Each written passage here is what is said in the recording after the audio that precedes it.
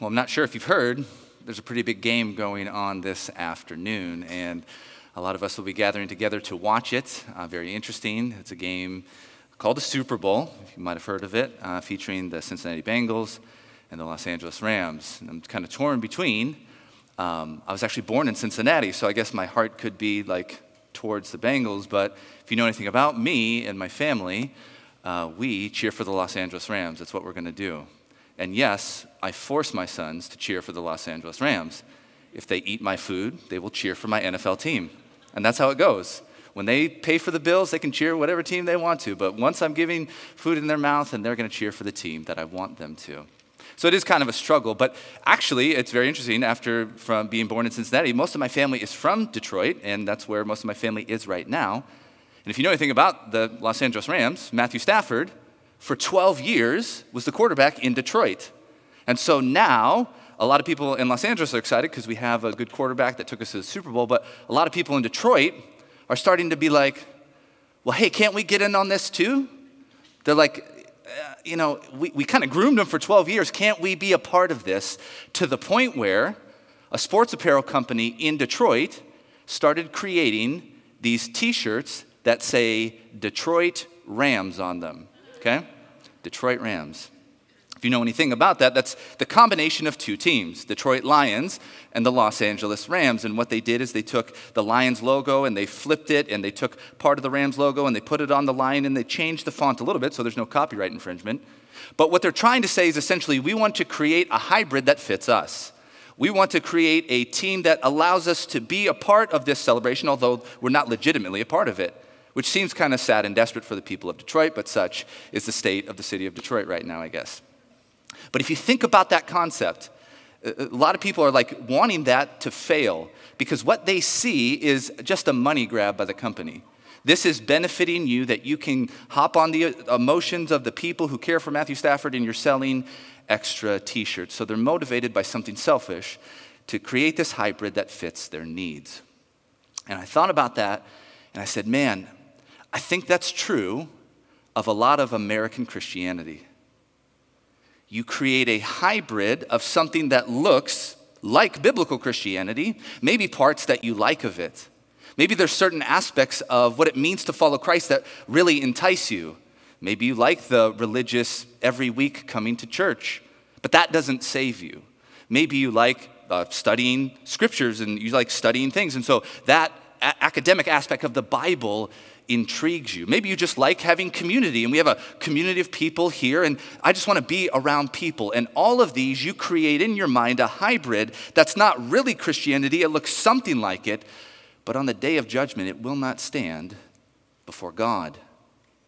I think the Apostle Paul in the book of Romans has been addressing a lot of those things. If you got your Bibles, go with me to Romans chapter 2, and we're going to continue on in our series in the book of Romans, and this morning see three hybrids of Christianity, three false versions of Christianity that we need to avoid.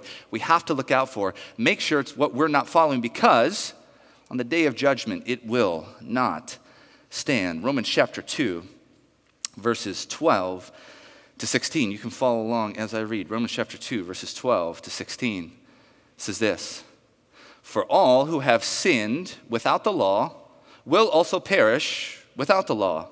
And all who have sinned under the law will be judged by the law. For it is not the hearers of the law who are righteous before God, but the doers of the law who will be justified. For when Gentiles who do not have the law by nature do what the law requires, they are a law to themselves, even though they do not have the law.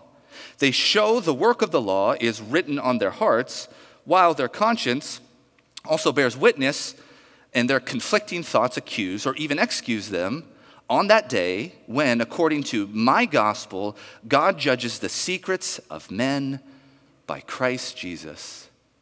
What a really fascinating portion of Scripture, and actually very difficult to understand. So we want to follow along with the argument of the Apostle Paul here to make sure that we don't put something that we want into the text, but we're following along with his thought so that we know the thoughts of God. So we're seeing this word "for" in chapter 2, verse 12, which is connecting it to the previous verse, which we learned last time. There is no partiality with God. So Paul is making an argument, you remember, when he switched from chapter 1 to chapter 2 to deal with these Jewish objections that would come to the Apostle Paul. And why do you think Paul would know about all of these Jewish objections to the gospel? What does it say in the book of Acts? He would go to a town and he would spend what? Weeks in the synagogues, reasoning with them from the scriptures.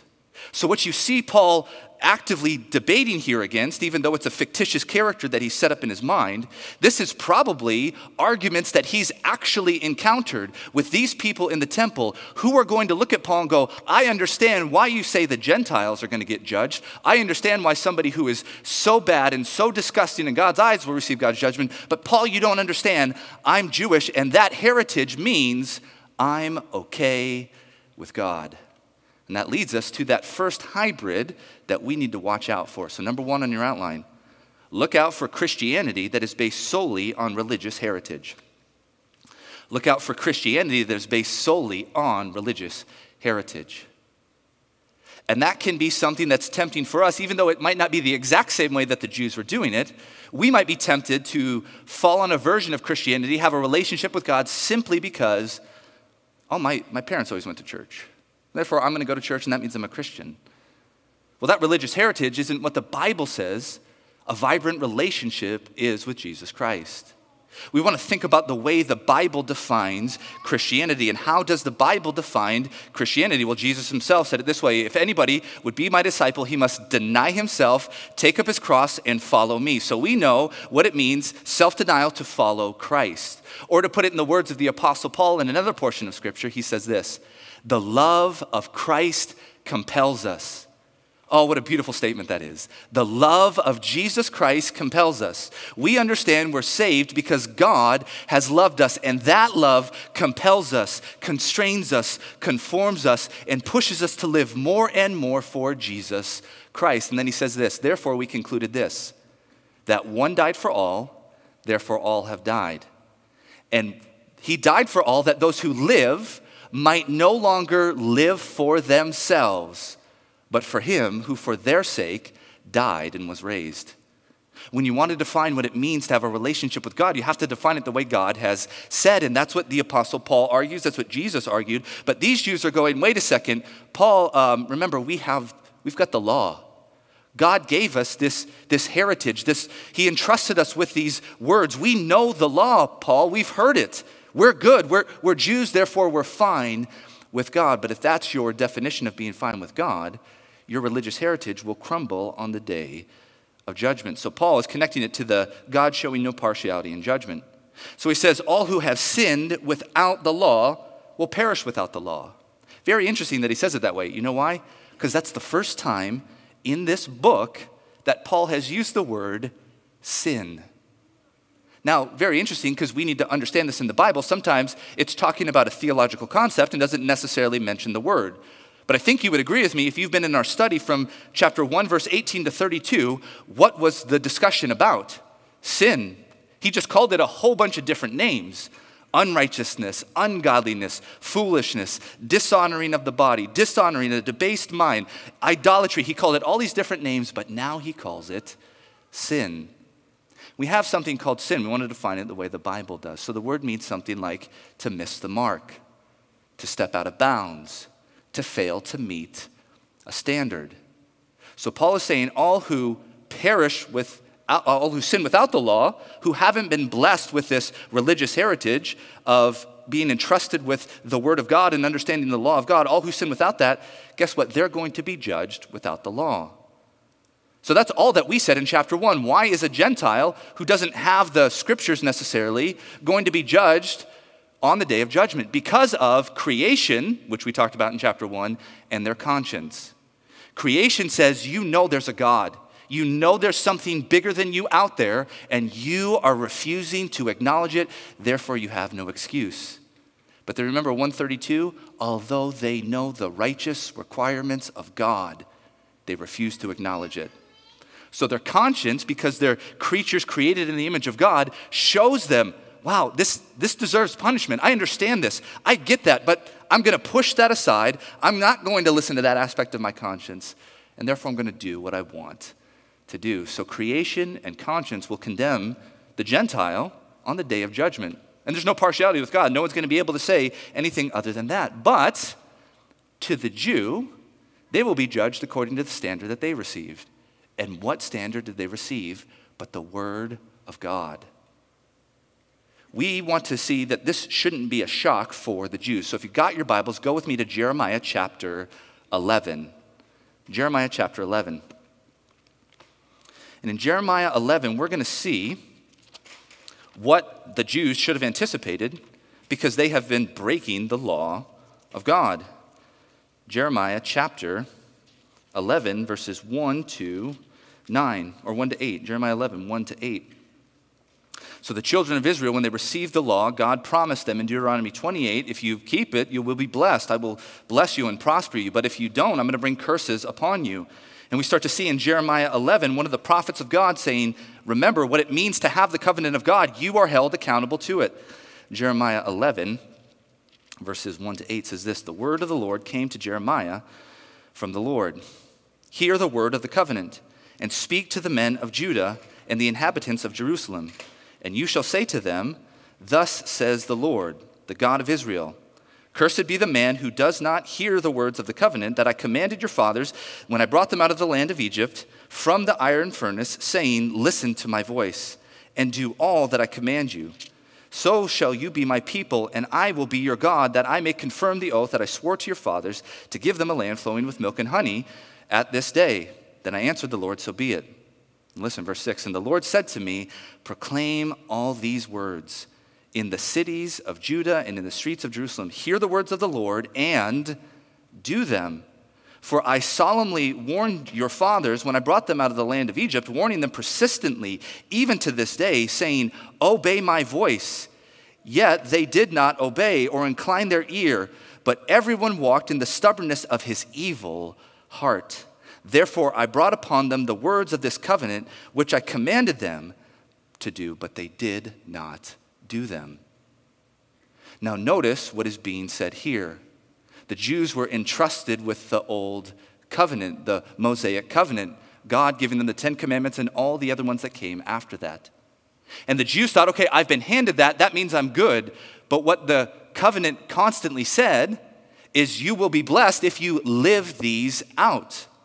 Now that does not mean you will be saved if you live these out, but you will be blessed because you are keeping the covenant. But notice what he said, there's something about the heart of the people in the Old Testament.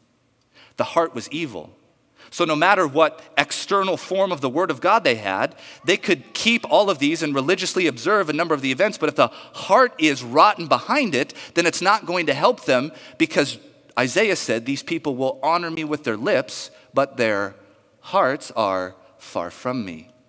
So just because I have a religious heritage of a long line of people who have all believed the same thing, but I don't have a heart change, I need to make sure that I realize I don't have a relationship with God. Now go back with me to Romans and watch why Paul's going to say something, might sound a little controversial. Romans chapter 2, verse 13. So all who have sinned under the law, they're going to be judged by the law. The Jews should have anticipated that. It said that. And then he says this, for it is not the hearers of the law who are righteous before God, but the doers of the law who will be justified. If you're a Protestant Christian in the room, your ear should perk up right now, okay? Because if you know anything about the Reformation, what Martin Luther, I almost said the Apostle Paul, but he was really quoting a lot of the Apostle Paul, so not anachronistically. Martin Luther was standing up to the Roman Catholic Church saying, hey, you're talking about a works-based religion, and justification comes by faith alone. So why is Paul saying that the doers of the law will be justified? Is he now introducing some form of works-based salvation? Well, it's good that you have those antennas up, but just read the text clearly. It just says, the hearers of the law aren't righteous before God, but the doers of the law will be justified. Notice that it doesn't say, will be justified by their own works, because that would be a false gospel.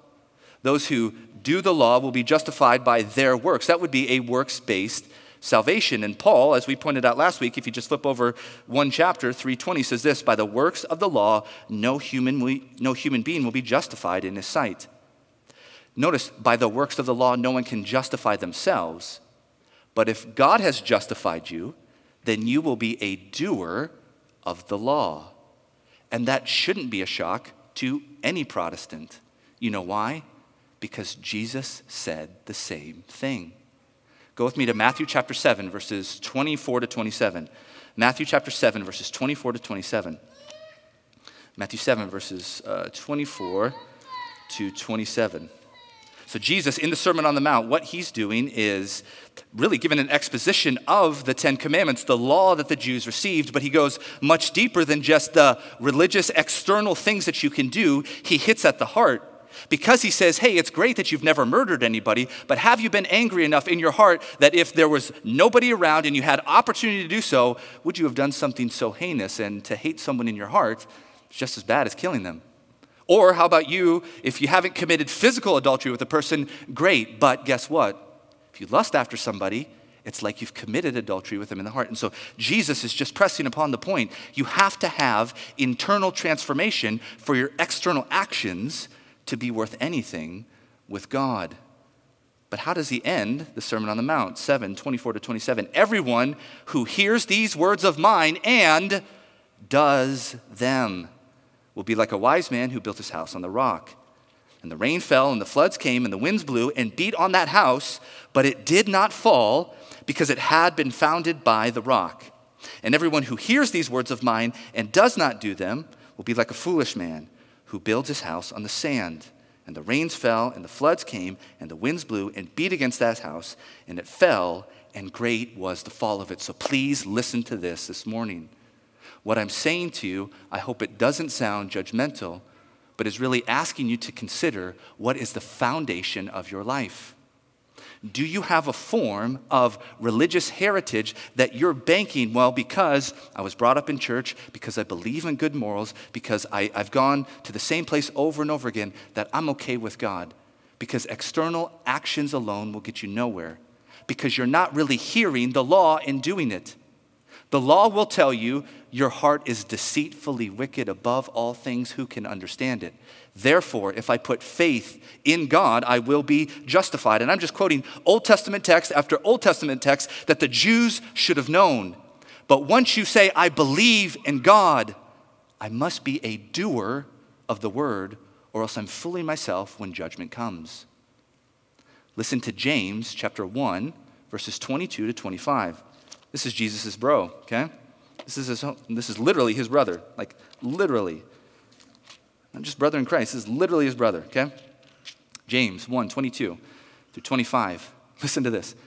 But be doers of the word and not hearers only, deceiving yourselves. Guys, understand this. This is not harsh, judgmental, religious preaching. I'm trying to beg people not to be self-deceived. Because if I think my religious heritage is the basis for my relationship with God, I will end up in hell. That is a false gospel. Be a doer of the word and not a hearer only. Why? For if anyone is a hearer of the word and not a doer, he's like a man who looks intently into his natural face in the mirror. For he looks at himself and goes away and at once forgets what he looks like. But the one who looks perfectly into the law of liberty, and perseveres, being no hearer who forgets, but a doer who acts, he will be blessed in his doing. You get the blessing from God, being his child, that he is saved by grace, when you listen to his word and you do it. To be clear, this is not works-based salvation at all. Maybe this illustration will help you think about it. It might shock you. I get invited to people's homes, but sometimes I think it's for nefarious motives or just certain reasons. I was invited over to somebody's house, and I was like, oh, this is going to be so fun. They're like, yeah, because we got Mormons who keep coming to our house, and we want you to be able to help them, like convert them. And I'm like, did you really want me to come over, or did you just want to use the knowledge that I know about that? So it's just, I can't judge people's motives, so I won't do that. But I did get invited over, and so I was like, okay, it's for the gospel, I will go do this. So I've started to read up on Mormonism and just reminding myself of the different truths, because Mormons preach a gospel based on works. You have to understand that.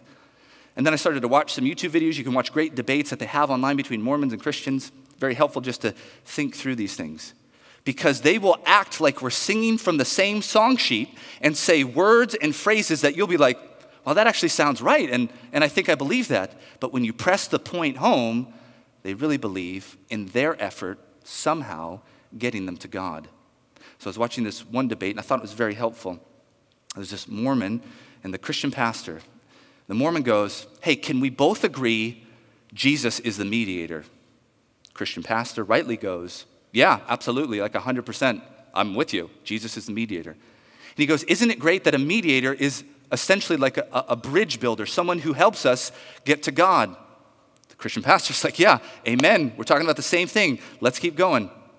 And then the Mormon goes, and isn't it great that because we can't build the bridge fully, Jesus comes and he completes the bridge for us so we can get to God? Do you see what he did there?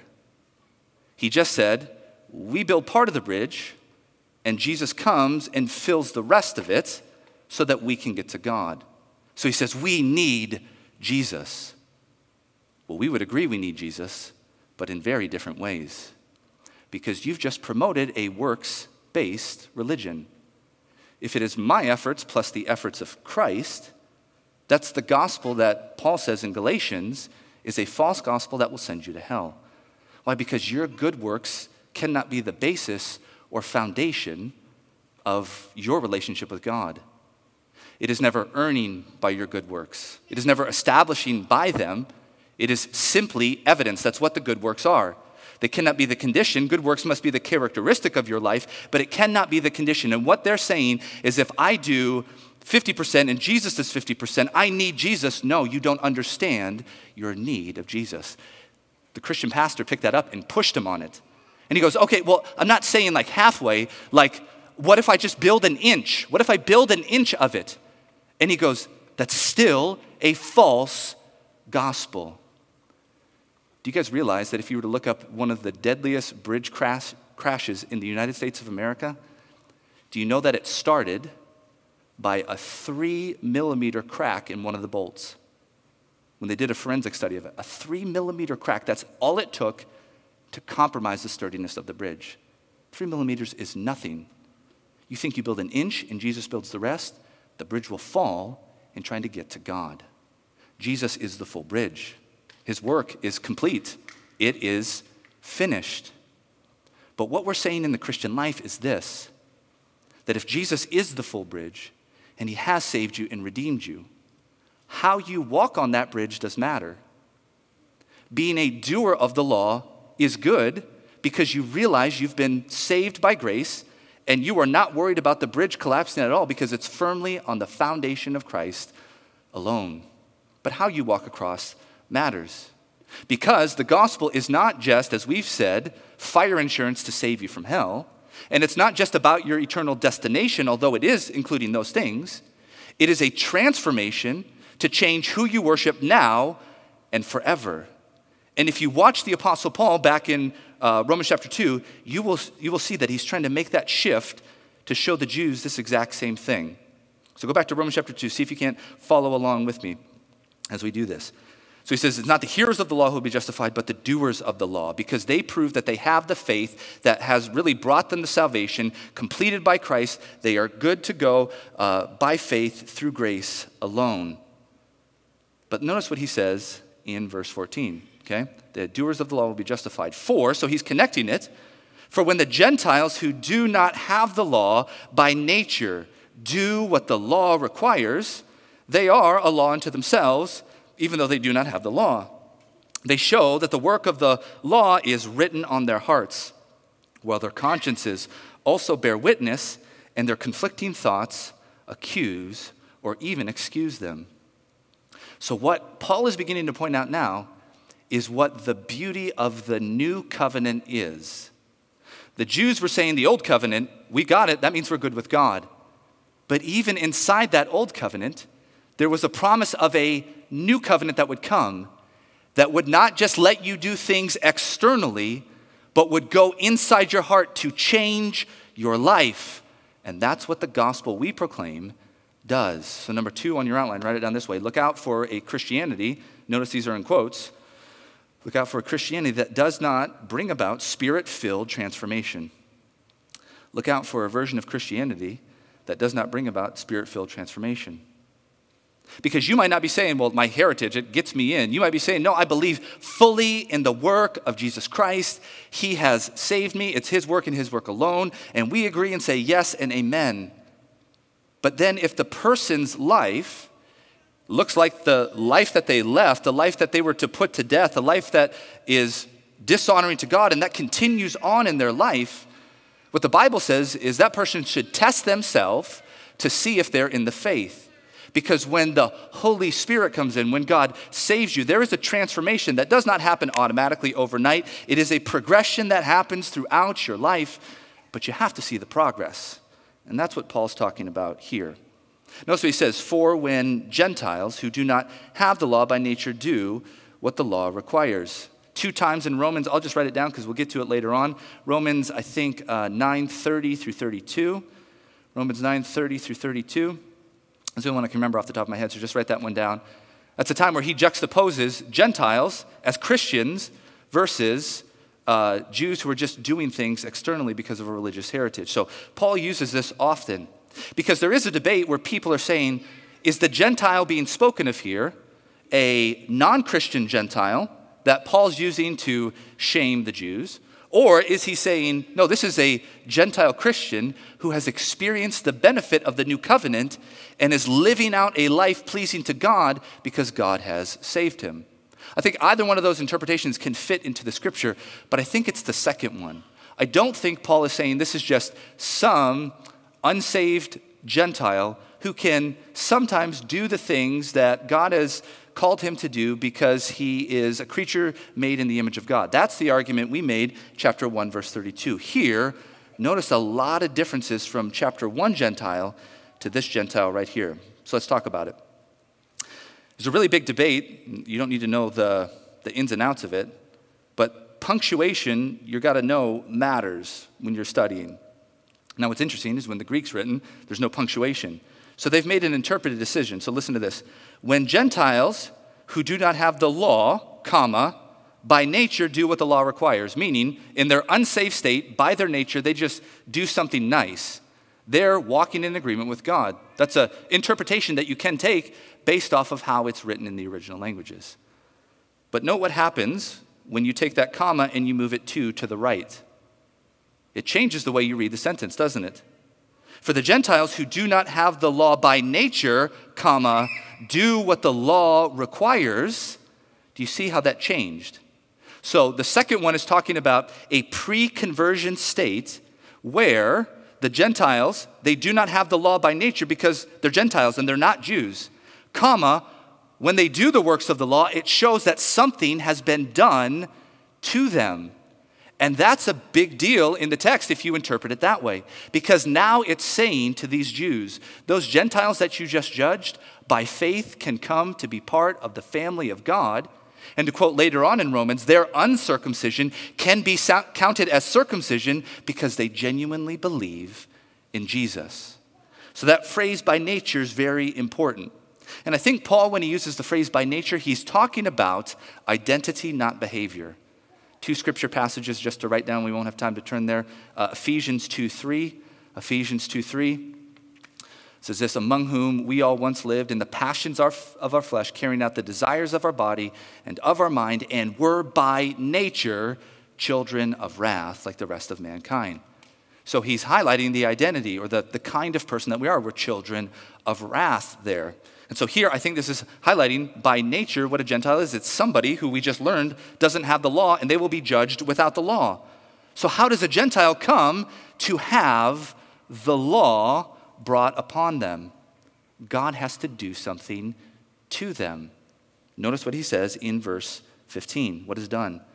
They show that the work of the law is written on their hearts, while their conscience also bear witness, and their conflicting thoughts accuse or even excuse them.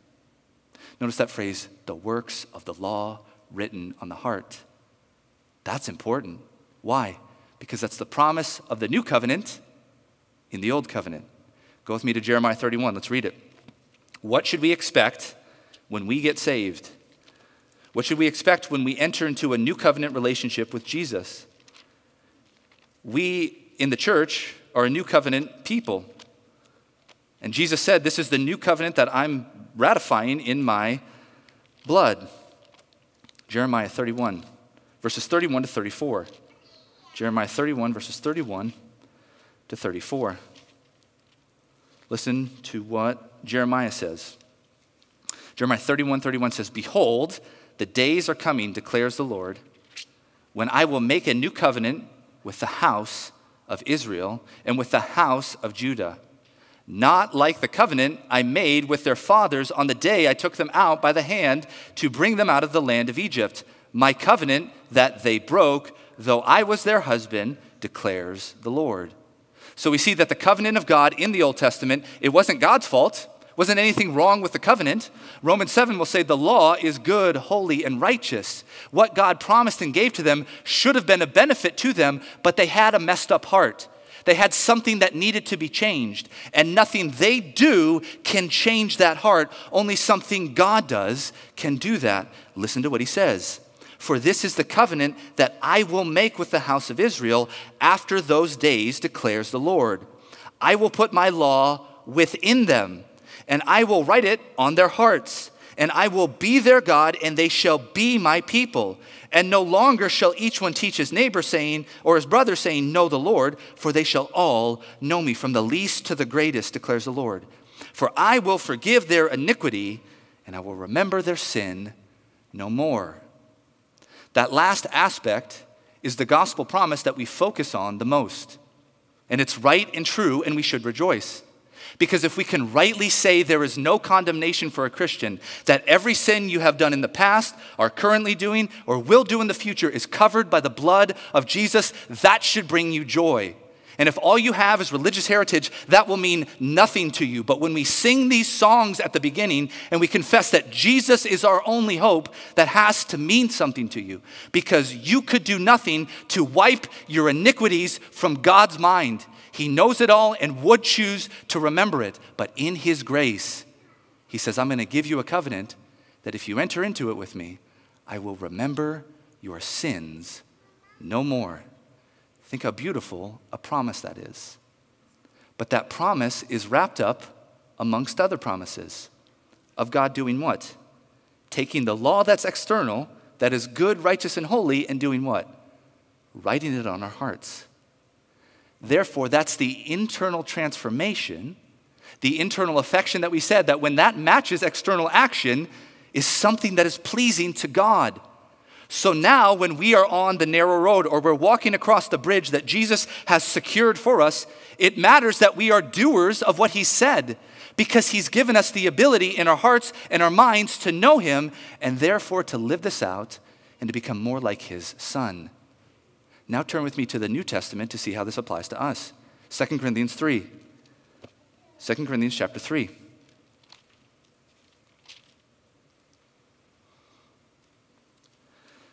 2 Corinthians chapter 3. Just listen to these words on the lips of the Apostle Paul, who is an apostle to the Gentiles. So we get grafted into the new covenant by his grace. As you're turning there, think what that would do to these Jewish people that Paul is trying to minister to. They think that they're good because God gave them a covenant and that's all they need. No, I was your husband and you left me. Now I'm making a covenant with the house of Israel, but that covenant's going to include Gentiles who will come in, who will be sons of Abraham because they believe and do what I say. 2 Corinthians 3, verses 3 to 6 says this, and you show that you are a letter from Christ delivered by us, written not with ink, but with the Spirit of the living God, not on tablets of stone, but on the tablets of the human heart. Such is the confidence we have through Christ toward God. Not that we are sufficient in ourselves to claim anything as coming from us. Do you understand that statement? Not to claim in ourselves that we are sufficient, that anything comes from us. So if I'm up here preaching to you saying you need to be a doer of the law, you must follow Christ faithfully, you better not think that it's because you are doing it. You are insufficient. Our sufficiency is from God, who has made us sufficient to be ministers, watch this, of a new covenant. Not of the letter, but of the Spirit. For the letter kills, but the Spirit gives life. You must have life as a Christian. He died so that those who live might no longer live for themselves, but for him who for their sake died and was raised. Do not accept a version of Christianity that says, I just believe that Jesus covered my sins and I'm good. That's not what the Bible says. What should happen to us? Look at the end. Chapter 3, verses 16 to 18. Notice this. But when one turns to the Lord, there's a word for repentance, but when one turns to the Lord, the veil is removed. Now the Lord is the Spirit, and where the Spirit of the Lord is, there is freedom. And we all, with unveiled face, beholding the glory of the Lord, are being transformed into the same image from one degree of glory to another. For this comes from the Lord, who is the Spirit. One of the greatest privileges you have as a Christian is that you get to look more like God's Son. Do you care about that? You are going to be conformed into the image of Christ. The one that God looked on and said, this is my beloved Son with whom I am well pleased. How is God going to look at you and say that unless you become like his Son? Watch this. From one degree of glory to the next. We are by no means saying this is overnight. We're not saying that this is easy. In fact, it's the most difficult thing that you will do this side of heaven. Because we have the world, the flesh, the devil, everything against us. But if we believe it's the Spirit doing it, greater is he who's in you than he who is in the world. So do you believe that this is the gospel that saves? Do you believe it's the gospel that comes in and transforms? Do you believe it's the gospel by the Spirit that makes you more like Jesus Christ and allows you to give effort? You turn with me to Philippians chapter 2. Listen to this. Philippians 2, verses 12 and 13. Philippians 2, verses 12 and 13. Listen to the argument of the Apostle Paul here, okay? Philippians 2, 12 and 13. Therefore, my beloved, as you have always obeyed, okay? Is Paul talking about perfect obedience there? No, you have always obeyed. It's the consistent character of your life. You are becoming more conformed to the image of Christ. So now, not only in my presence, but much more in my absence, listen, it's not just based that you know the Apostle Paul. It's not about me, it's about the work of God. What does he tell them? Work out your own salvation with fear and trembling. For, here's the reason why you can do that. Why can you work out your salvation in fear and trembling? For it is God who works in you, both to will and to work for his good pleasure. Christian, that's what it means to be a disciple of Jesus Christ. Living for his good pleasure. Any other version of Christianity is not what the Bible's saying. And God is working in you both to will and to work so you can give all the effort that you can. Now, I am very hesitant to talk about the Olympics right now. Last week I spoke about the Winter Olympics, and in a kind of a derogatory fashion. And I got shock and awe and gasps from you people. So just know that I'm not trying to demean the Olympics now. I'm just bringing them up as an example. But I think it's the Summer Games, and so we can all agree the Summer Games are fun. Do you guys know badminton is an Olympic sport? That's awesome. If I could be an Olympic athlete in anything, it would be badminton. I love that game. It's incredible. The only next best thing would be pickleball. And if they put pickleball in the Olympics, then I'm going to that. But badminton, very close.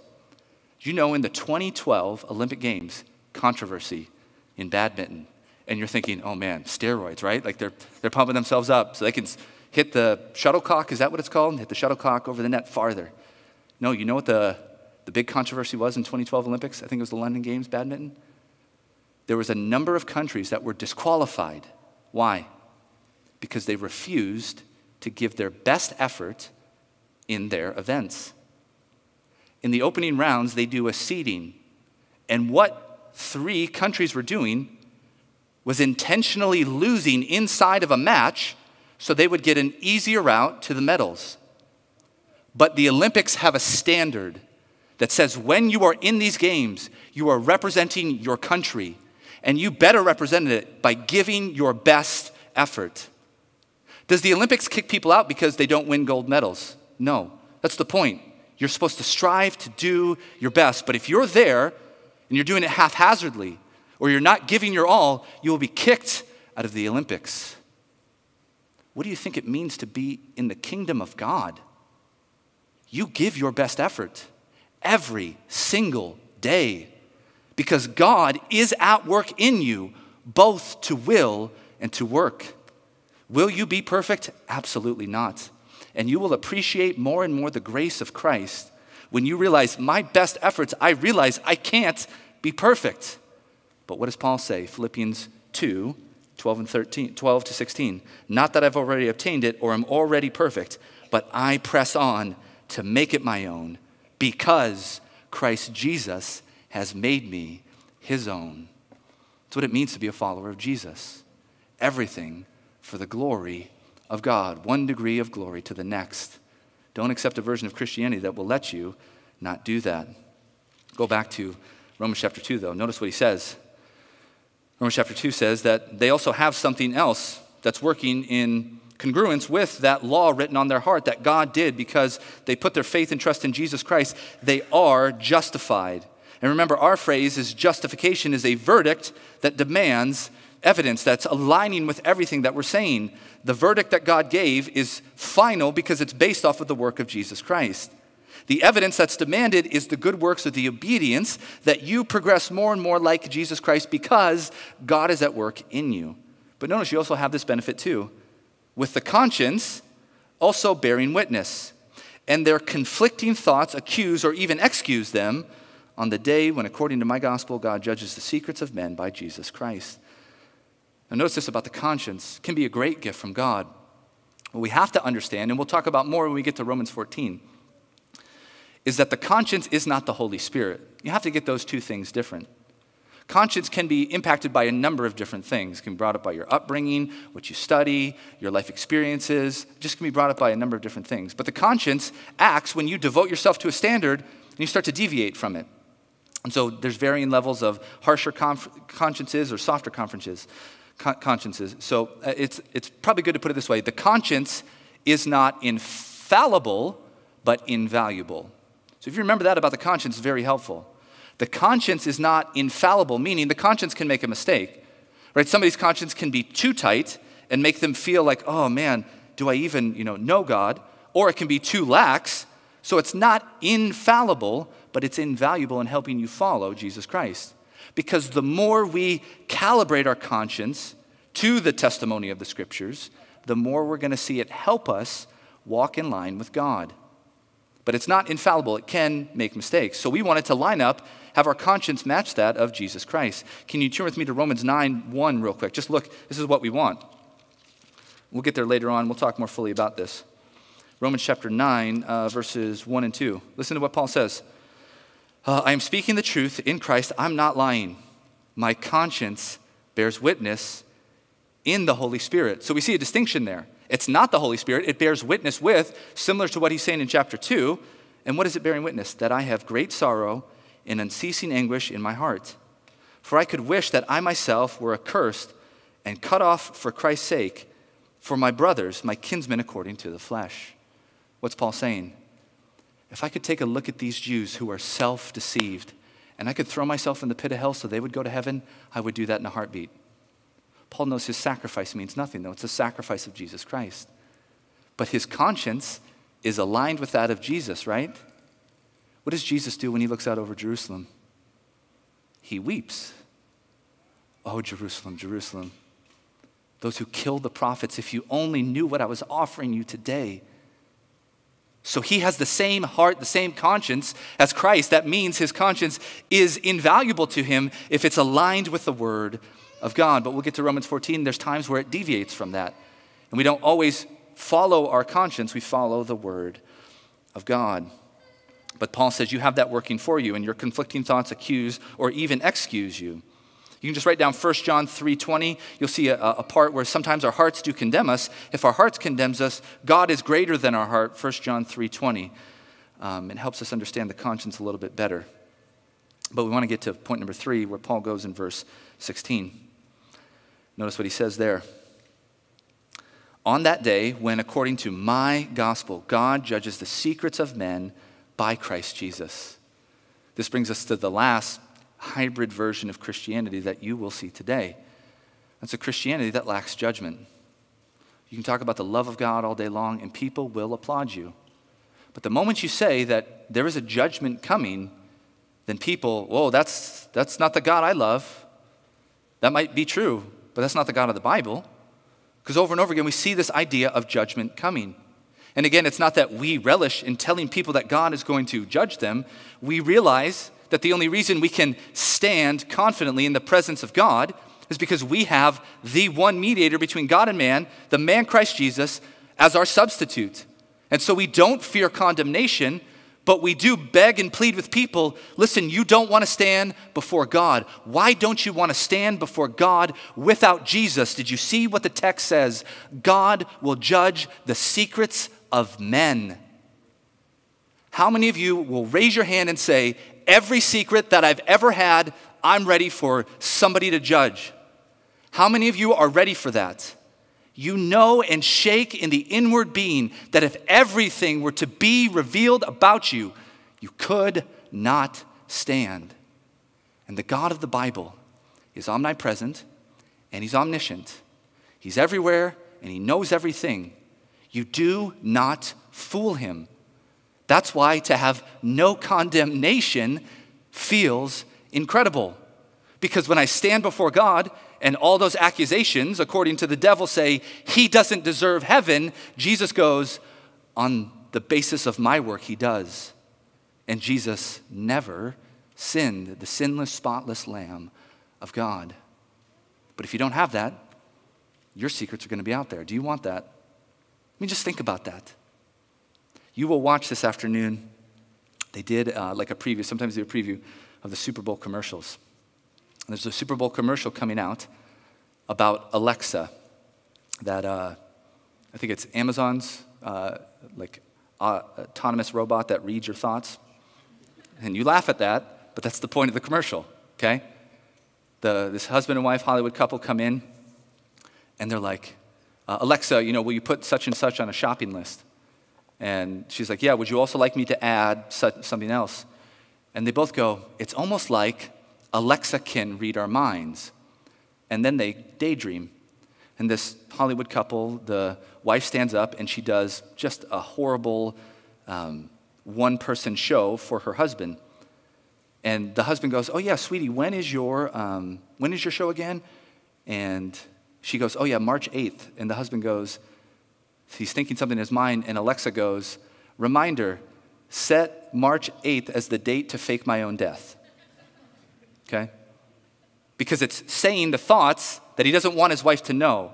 And the point of the humorous commercial is, can you imagine if it were true that someone could know the inner recesses of your heart? What if Alexa did walk around with you, everything you said, everything you thought recorded on there, and then one day you stood before God and hit play? Everything. What would you do? You would go to hell. You know why? Because the worst, most debased thoughts, God knows you thought them. And what does the law say? I don't need to do an action. I just have to think it. I think that action, I'm guilty of it. And if that is the scruples that God is going to judge, what hope do I have without Christ?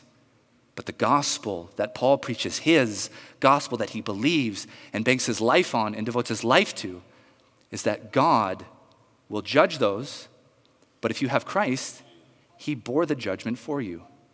So you don't have to suffer for it, and God can be just and the justifier. Do you know what else is happening, though? This is, again, a motivation for us. Not only is that the judgment that comes from condemnation, which we have right here. Turn to 1 Corinthians chapter 4. 1 Corinthians chapter 4. Listen to what Paul says for us as Christians. We've talked about this before. There's the judgment of condemnation that we cannot stand because God will judge every thought and intention of our heart. 1 Corinthians 4, 1-5 says this. This is how one should regard us as servants of Christ and stewards of the mystery of God. Moreover, it is required of stewards that they be found faithful. But with me, it is a very small thing that I should be judged by you or any human court. In fact, I do not even judge myself, for I'm not aware of anything against myself, but I'm not thereby acquitted. It is the Lord who judges me. Therefore, do not pronounce judgment before the time comes, before the Lord comes, who will bring to light the things now hidden in darkness and will disclose the purposes of the heart. Then each one will receive his commendation from God.